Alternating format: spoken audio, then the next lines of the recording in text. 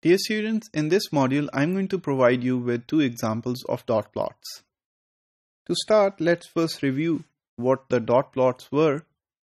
Dot plots employed a dot matrix representation where you place the two sequences that you were trying to align on top and on the left side.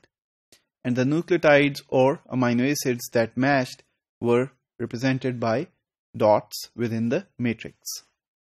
Next, you connected these dots which lied adjacent to each other on the diagonal, and in some cases there were some dots which were non-adjacent to any other dot and were treated as noise.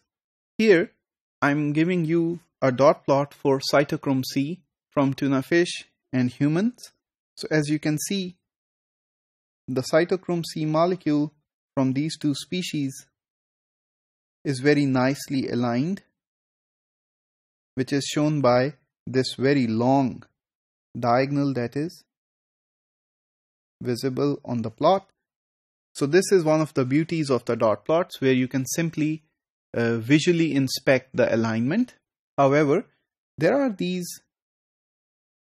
dots besides the diagonal which are matching amino acids, but they are not diagonally connected to others.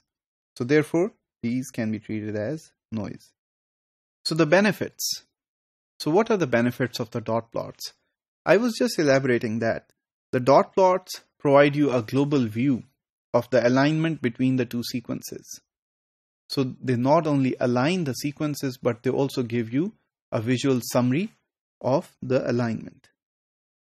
The sequence alignments, they appear as stacked diagonals, and you can pick them off, and these are your alignment results.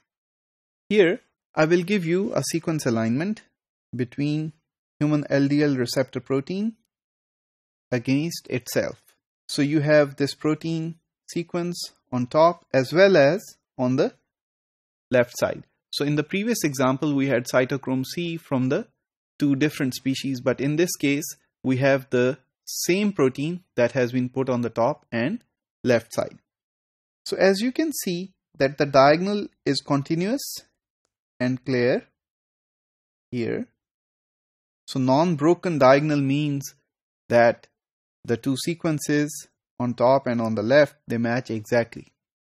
However, if you look at these areas in the dot plot, you see a lot of dots and noise.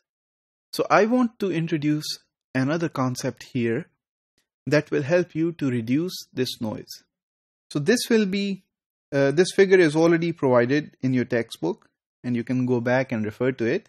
So what if we say that we will only consider those diagonals that are connected to at least 6 other dots in a diagonal?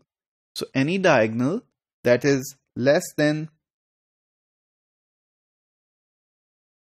6 dots will be left out. So here the blue dots, they are 6 in number. So if you have a diagonal like this, then we will only consider that. But if you have a case where only 2 or 3 dots are connected in the diagonal, then we're going to reject them, because the threshold that we have defined to select a diagonal is 6 dots. So if you do such a filtering or thresholding, then the same plot is as follows. So I will show you the difference between the two plots again.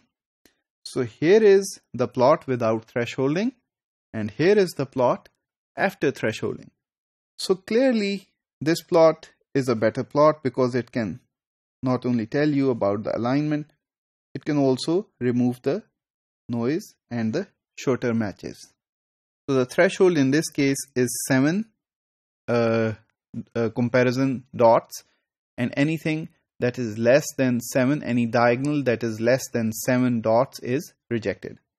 So you can clearly see that the portions of the sequences that are matching besides the overall sequence match in this plot. So this is also provided in your textbook, and you can refer to that. So in conclusion, the dot plots help you to align and visualize the alignment between two biological sequences. The sequences can be the protein sequences or the DNA or RNA sequences. Also, thresholding can help you to identify the longer diagonals within the dot plot. So by increasing the threshold, you can reduce the number of diagonals that are left within the dot plot.